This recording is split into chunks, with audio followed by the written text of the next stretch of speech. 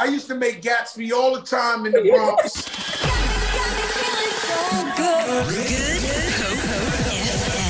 This is Good Hope FM. Firstly, congratulations on being #1 for 3 weeks running on the chart. It's been awesome on our side. Also, given the fact that in South Africa, the song actually came out in our summer season, which is fantastic. But I know there was quite an interesting story about how you actually came to get the mashup of the Rihanna and the Luther Vandross song and meeting Amorphous. Can you tell us more about that journey? Well, we were in, thank you so much, man. And I'm honored that, you know, Africa's the motherland. And to actually be in America and to tell, I've been bragging so much that I'm #1 over there. I've been like, I'm #1 in the motherland. And so it's just such an honor for South Africa to embrace me like that. So I'm on vacation with my brother, DJ Khaled, our families. And then my brother Dre of Cool and Dre, super producer.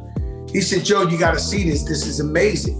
So he showed me a little video clip of DJ Amorphous mashing up the Luther Vandross and the Kiss It Better Rihanna.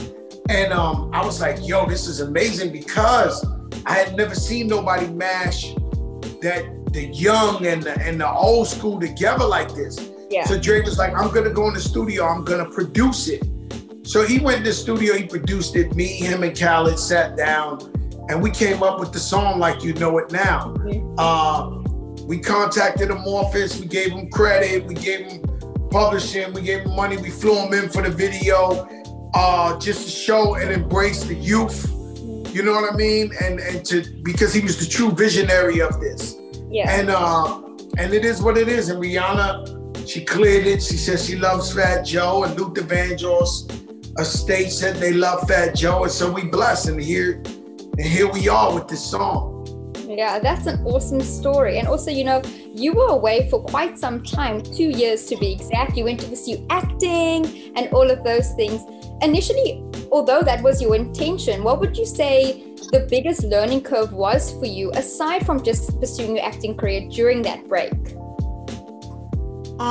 Well, you know, I created during COVID, I created a show called The Big Big Show. Yes. And we go on Instagram every day at 8 p.m. New York time. And you name it, we have them on here. From Kalani to Alicia Keys to Mike Tyson to Mayweather, whoever, Kenya Barris, whoever you name, we've had them. And just to get people over COVID, people are dying, people are sick, people are losing their jobs. And that's also the same intention with the song, was to uplift people, to make people happy, to make people proud. And now it makes sense that it's #1 over there because this song is like a barbecue song because over there it's summer already. So it's like a barbecue song, it's like a party song, and you throw it with your family. So it makes sense that it's #1 over there now. That's really telling. But for me, you know, I created the show. It's on Diddy's channel over here in America, Revolt TV, every week. And I'm having a great time just bringing the issues that affect our people to the light, you know, and that's what I've been doing every night. And I've been having a great time doing it. Yeah. And also, you know, you've been in the industry for almost 2 decades now. So you've been through it all. You started as Amorphous started as well, starting very young. And I wanted to know, in your experience, how has the music and the way in which collaborations happen, especially with new artists, changed in this day and age, especially if you include all the digital things that's happening around the world? Well, the first thing, this is a very big question. This is it's the kitchen sink, right? Yeah. But artists years ago didn't collaborate as much as the artists today. And we took our time. So say the legendary Eric B. and Rakim, they would drop an album once every 4 to 5 years. And even me when I first started. So a lot of us would drop an album, tour, take a time out, think about it, then go back into making an album. That's not how the kids work today. The kids go from studio to studio. Lil Yachty, the first day Kodak Black came out of jail, they already had a song. Second day shot a video. They moving like this. They're moving like this. They're working, they collaborating, which it's always been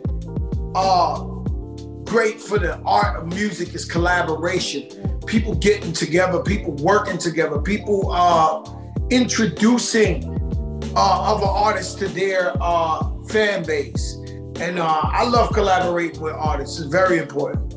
Yeah, and we speak about collaborations, and I know throughout South Africa and also African artists, you always talk about the motherland, and you talk about it with so much love. And what's awesome is there's been a lot of South African artists who've actually come up. So you've got Black Coffee, we've got Nasty C, we've got Shoma Josie. So I would love to know from you, is there anyone in particular that you would like to work with and collaborate with from South Africa? You know, my favorite African song of all time, it's an old school. It's from Magic System.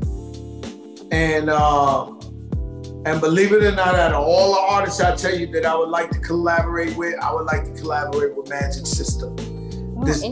You know, their music helped me get through some tough times. And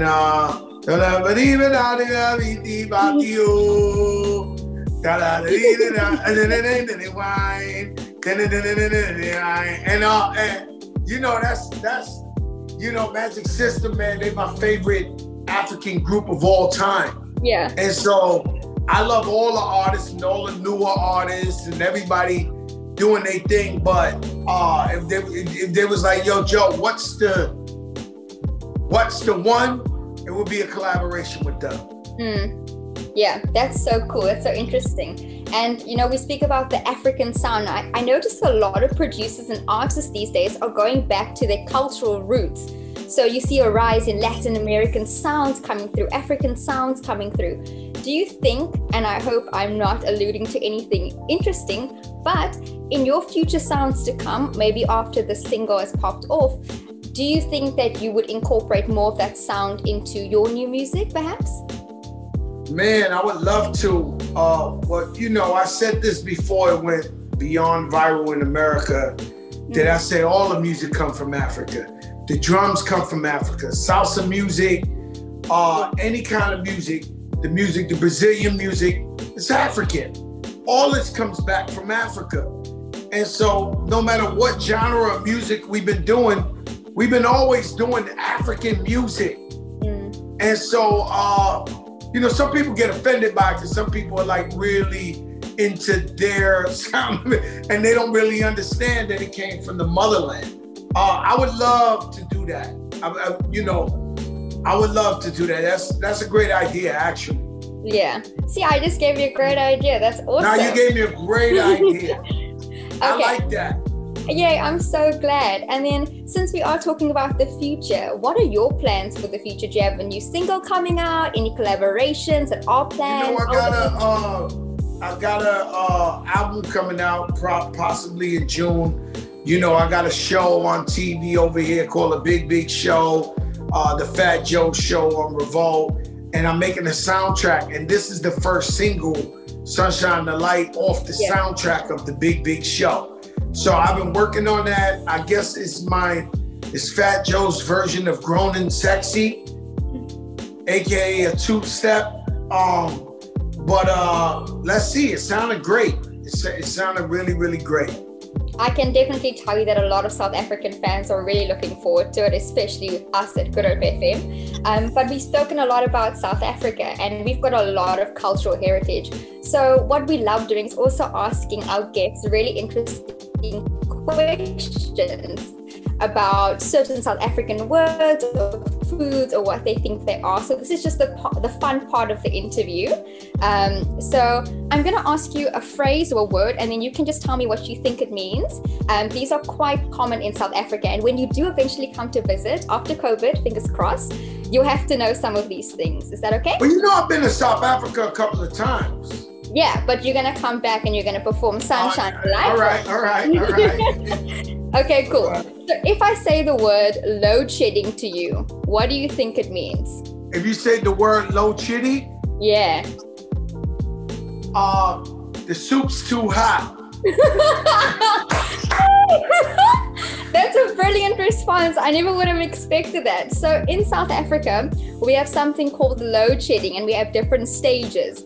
So it's basically where our power utility basically cuts off the power in certain areas for say 1 hour. Also, low power is low chitty.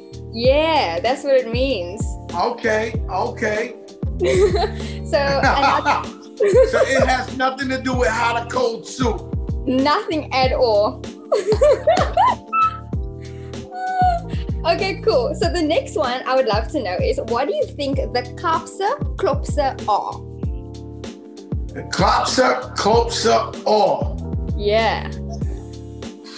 The club is shutting down early today. This is brilliant. Oh, goodness. Okay, so the klopse has got nothing to do with the clubs at all. The klopse has nothing to do with the clubs? No. So what it is it's actually a cultural event for a lot of our Cape Townians, especially the Cape Coloured heritage, where it's called Tweeden Nuwejaar, which translates to Second New Year. So upon apartheid afterwards, there were obviously a lot of people who were discriminated against, so of color. So what the colored people did was they basically had their own New Year's. They made their own New Year. Like over here in America, we got like a Juneteenth. Yeah. When we celebrate the true day of slavery being over. Yes. So yeah, it makes sense. It makes sense. Everyone dresses So in up. other words, you say that's the real New Year. That's what The it's cops and the cooks and the cool. That's the one. So everyone dresses up in colorful clothing, bring out their trumpets, sing songs, parade the streets. It's a big affair. Beautiful. And then the other one, we've got lots of great food, which I'm sure you probably experienced when you were here before. But there's something called a Gatsby. What do you think a Gatsby is?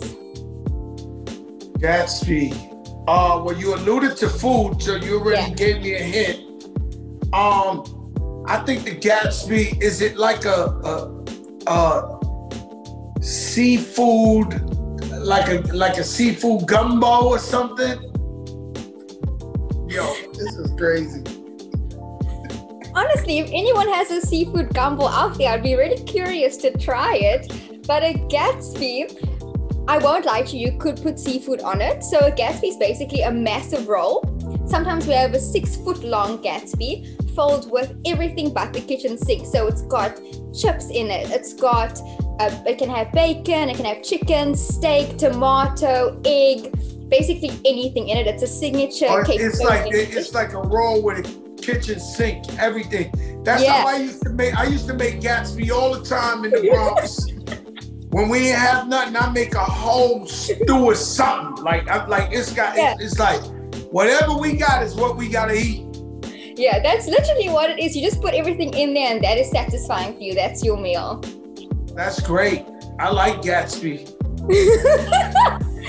And then the last one is also a food item. It's malva pudding. What do you think is in malva pudding? Oh no, that's definitely a dessert. Malva pudding is definitely a sweet dessert. I might have got one right. Well done. I'll give you a point for that. So a malva pudding is almost just like it's a cake, and then you put a syrup over it, and it must be very warm straight out the oven, and then you put custard over it. I think you will love that as well. Man, I would love that thing. I would love that thing. So next time you're in South Africa, we can make our own Gatsby since you have experience, and then I'll make us a malva pudding. Thank you so much, man. I appreciate you, man. This is Good Hope FM.